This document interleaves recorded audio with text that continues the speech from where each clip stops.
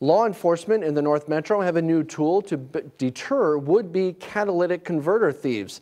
It's a way to mark and better trace the converter with a unique code. Danica Peterson has the story.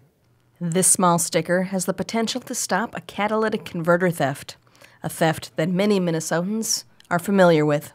Minnesota is one of the top states in our nation of catalytic converter thefts. The Anoka County Sheriff's Office has joined a pilot program with the Minnesota Department of Commerce to provide these marking stickers to drivers for free.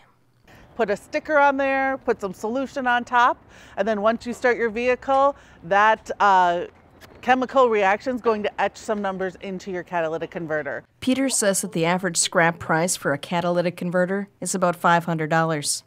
The idea with the sticker is that the buyer of the converter would look up the owner of the converter before agreeing to the purchase. If your catalytic converter is ever stolen, law enforcement will be able to match where that catalytic converter came from. And if the thieves can't sell the converter, they might not steal it in the first place.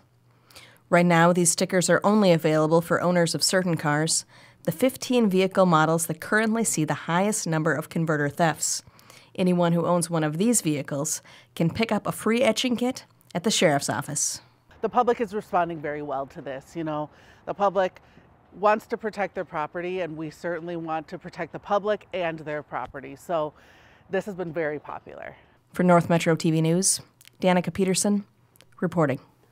Beyond the 15 qualifying vehicle models, you can also qualify for the free etching kit if you've been the victim of a previous converter theft. Lino Lakes Police are also offering the etching kits. Another option for people who might not be able to crawl under their car is coming up in a few weeks. On May 16th in Spring Lake Park, drivers can go to Precision Tune Auto Care on County Road 10 to get their catalytic converters marked and then registered.